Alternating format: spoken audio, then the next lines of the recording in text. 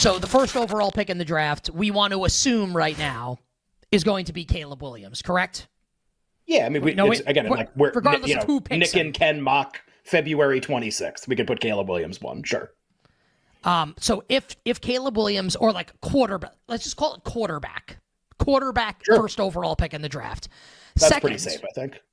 Yeah. So second, whether Washington picks or does not pick, I feel pretty good that is quarterback. Quarterback 2. Now, to be fair, QB2. I guess like the weirdness, like last year it was like Houston picked twice in a row. And so like that was kind of weird. So like you weren't going to get, there were 4 quarterbacks that could have gone 1, 2, 3, 4, or could have gone in the top 5. So it doesn't have to be like this, depending on who trades, and things can get really weird. But I agree with you. Like, I think that makes logical sense right now. Just that there are 4 compelling quarterback prospects. There are lots of teams picking at the top there isn't like the team that doesn't need one at 2, 3. The team that doesn't need one is at 1 right now, but they might need one eventually. I think that makes logical sense. I think, if you had a betting market for what position the overall pick would be, quarterback be a massive, massive favorite. So I agree with you on that. And it feels like the top picks in the draft are all going to be like offensive players for the most part. This is what Drew was saying, what Whale was saying last hour with us, right? We have quarterbacks, we have a couple wide receivers, and we have like Joe Alt, like the big offensive lineman, who I think is probably going to go to the Chargers. But anyway, so I guess the way that what I'm going to say gets upended a little bit is if we find out. So a couple things would have to happen. Caleb Williams has to go first. Washington wants only Caleb Williams. We think that the Patriots are not going to select a quarterback. Maybe they telegraph that they trade for Justin Fields, go after someone in free agency. Like, they're not taking a quarterback, right? So the thought would then be they're going to take one of the wide receivers. So is it a team maybe goes up to 2 to draft a receiver?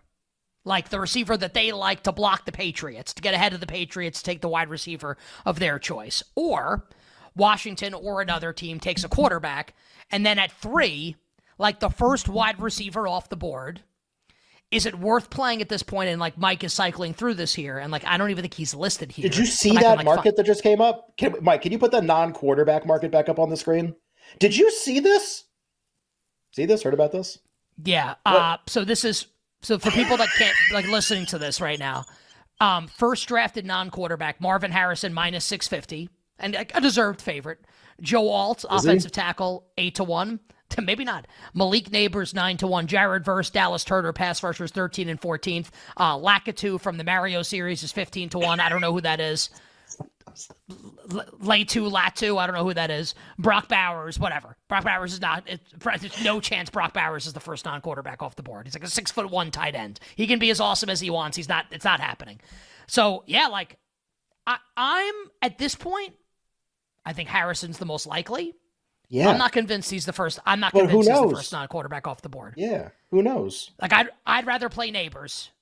I gotta find this thing. I didn't even know this market existed. I gotta find this. Or if you or me or you, the person listening, are of the opinion, and we start to get information that Chicago's going, 1 is quarterback, Caleb Williams is going first. Washington's taking a quarterback, whatever. Patriots want a quarterback also. And then maybe Arizona trades down. If you think that this is all going to happen, the Chargers are on the board with the 5th pick. I have no inside information that they would take Joe Alt, the offensive lineman. All they talk about is wanting to build an offensive line and run the football. That's all Jim Harbaugh sexually fantasizes about this. That's what they want to do. Jim, what do you like? Joe Alt. Right. So I don't know. Is it bet Alt and Neighbors basically build a no Marvin Harrison position? I guess. There are 2 main criteria that I think a lot of people know that if you want to bet into these markets for 6th man of the year, these are very, just think about it. Who tends to win 6th man of the year? A guy who scores a lot off the bench. That's a pretty easy criteria to measure and has been true historically. And then also team success tends to be a bizarrely important factor in this.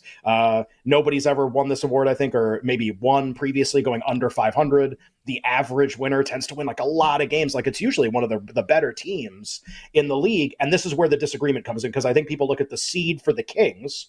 The success off the bench you get there, I think of the teams that are remotely good, Tim Hardaway Jr. and Monk score the most points of those players, and they're the two favorites. So that's not really where the argument comes in. The argument's like, well, yeah, but Sacramento might be like the 8th seed, or they might be like in the play-in.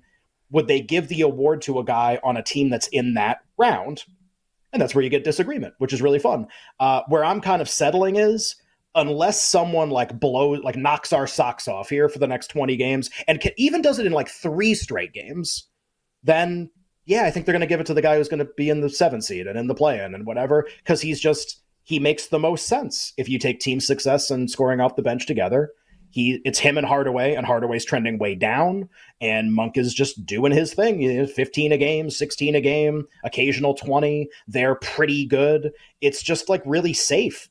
So I think this is the award I've seen the most discussion on. Like, I want to bet that guy. I want to bet that guy. I want to bet that guy. And I just, I'd like to just see more consistency before I would really like be a firm believer that we have right. And to be fair, Monk kind of stinks too. Like, he's not that good, like, but he's just the least stinky. If Utah were better, I feel like Clarkson would win. Like, it's almost like, well, he scores the most by far. Yeah, correct. Yeah, right. Bogdanovich. Like, these were 2 really compelling candidates. It's just, oh, by the way, the teams are miserable. And you even saw that, like, let's reward Atlanta poll. Right, yeah, which like there's like a poll that I don't think had many voters participate. Also, is he going to start now? I could be wrong about that, but with Trey out, is Bogdanovich going to start now? So that would be my guess. But like even putting that to the side, because like he's not going to win anyway. So, but like even if he did play off the bench the rest of the year, I think even what like this limited polling told you is, hey, like neat points per game. It's that team success angle where people that like Monk and Hardaway got the most votes in this small poll.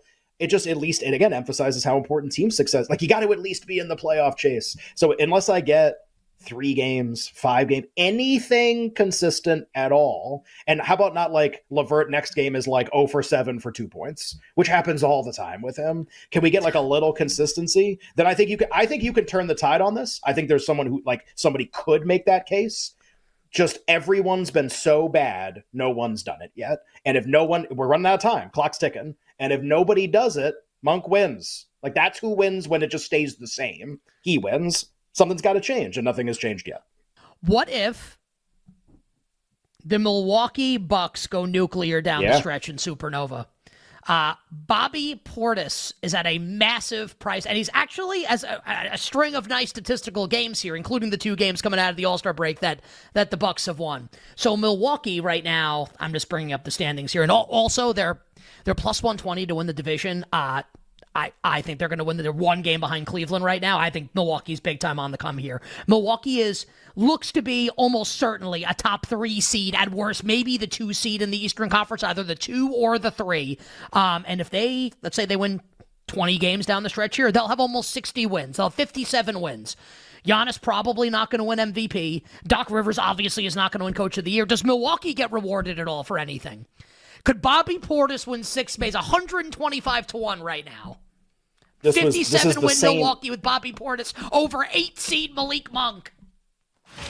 You've been a big SGA person all year. He's the second choice. He was great yesterday. Maybe not as many people watching, but still awesome as they come from behind and beat Houston. And then, Luka loses. He's third. It kind of descends down from there. Any like updated thoughts here on NBA Most Valuable Player off of honestly like a string of really strong performances by the top 2 candidates? So this is honestly the best way I have to look at it. And this is not just based off of my own thought process. This is off of conversations with a handful of voters. Now, there's 100 voters in the NBA. So this is not like a comprehensive sample. This is not a straw poll. But what I will tell you is if the Thunder get the 1 seed, which they are currently at in the market, a plus 170, SGA is going to win MVP. Like, I'll tell you that right now. If the Thunder get the 1 seed, I think that Shai Gilgeous-Alexander wins MVP, regardless of what happens the rest of the way. I do not think the Denver Nuggets are going to get the 1 seed because I do not think that they're going to put their foot down. I think they're going to play hard for about the next, 10 days or so, and then they're going to put it on cruise control. The Thunder are going to push it to the end, and I think that they have the best chance of getting the 1 seed. And if they're the 1 seed, I think SGA wins MVP. So what I will tell you is there is an inequity in the market in that if the Thunder are plus 170 to make the 1 seed, SGA needs to be plus 170 to win MVP. Those 2 things are tied, and they're not, because there's a 250, 275 in the market for SGA.